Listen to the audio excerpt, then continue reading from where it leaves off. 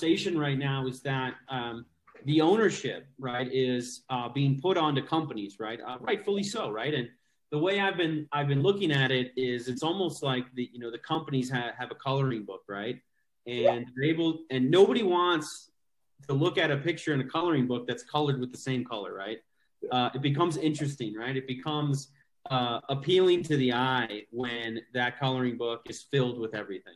And so as I've been thinking about this, and you look at how companies typically hire and how search firms are typically engaged, right? It's always about, we're going to start hiring because our hair's on fire and we need somebody now, right? And the first line of defense is go into our current database and call every single person, right? And unfortunately, that database is homogenous because at the end of the day, those networks and those people in that pipeline, they weren't forced to build a diverse pipeline 5 years ago, 20 years ago, hell, even 2 years ago, a year ago.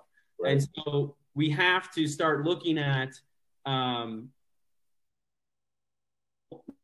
for the quickest and easiest person to place, but putting in real work. And it reminds me of, I was reading your story, right, that our publication put together on you, and you mentioned having a mentor that was obviously instrumental in your life, but also had mentioned, this concept of trying to blend in when you can, right? But at the end of the day, you're like, I am a 6'4", 260-pound black man, and you're telling me added 2 inches and 20 pounds onto me, man.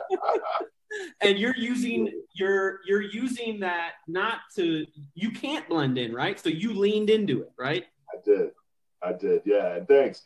I looked at it. So I had trouble finding a black mentor back in the early 90s, if you will, in corporate America that would essentially just provide, growth, ways to sustain and just lending ideas, vignettes, if you will, for success.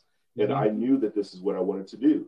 And so I identified a white male mentor that, took me under his wing, taught me to play golf, all the good things. And that was one of the advices that he shared with me was, Vince, you're going to do great, but just, keep your head down and fly under the radar.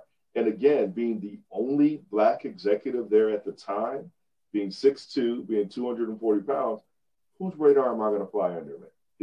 It's not going to happen. So I leaned into it and I said, I'm going to go above. I'm going to always be number one in sales. I'm going to always show up, 30 minutes ahead of time for meetings, 15 minutes if, traffic or something like that happens.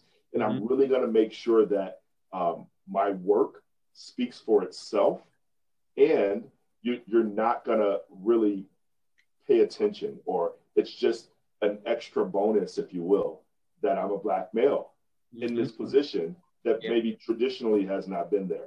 And I'll tell you, that's proved for me to translate into, I think, what's led to a successful career in corporate America and to now being a CEO of an organization that really gives back and provides.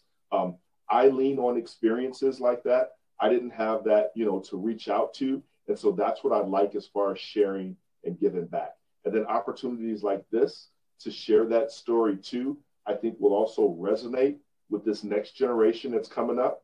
And I always say, there's 3 people that you keep in your life, right?